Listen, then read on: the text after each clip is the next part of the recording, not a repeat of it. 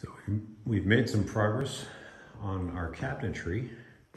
We got everything installed. The sink, the upper cabinets over here above the fridge, and it was a bit of a chore. So each one of these is tacked down to the floor, the cement. If I stick my head back here, you can see the shims. Oh, this one doesn't have it. Must be on the other side. Yeah, there they are. Concrete Tapcons into the ground there to hold them to the floor, and then each of these guys is into the wall because the countertop's going to get poured cement and it's going to go back to that edge. So this gap right here between the double oven cabinet and the wall will get covered with some tile. Not sure what the wife has in mind. But we measured and we're off by 8 inches. And so we bought a spice rack on Amazon, and it came without the face. So I had to build the face and I had to build the box and make it fit. So that was a bit of a chore. It came out all right. Works. It's a little bit lighter than the other ones. I'm not sure if the stain wasn't on it for as long or the maple is a little different, but all told, it looks pretty good. I just tested the sink, dumped some water down it. It holds, it doesn't leak.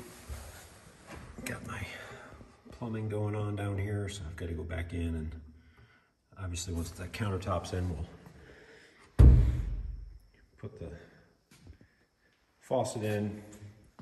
Got a bunch of stuff running behind this cabinet. It's going to be a bit of a pain. I figure this is the high point on the drain line for the dishwasher.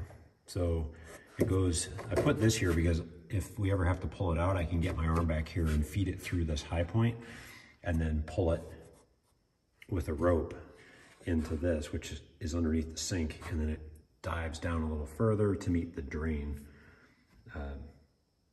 spout down there. Yeah, so that's a lot of fun. Lots of work to try and get all this level. It's pretty level. It's off by about, I want to say, 1/4 of an inch. But because we're pouring concrete, it's not going to matter, I don't think. This will be fun to build the concrete form. It's pretty tight here.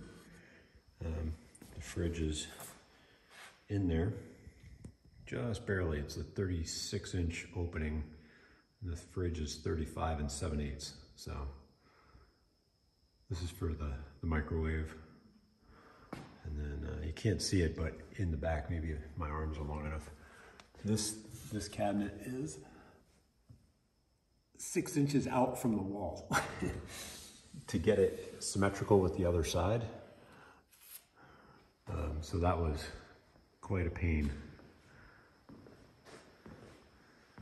But it's coming along. So it does hang out by 3 inches on each side.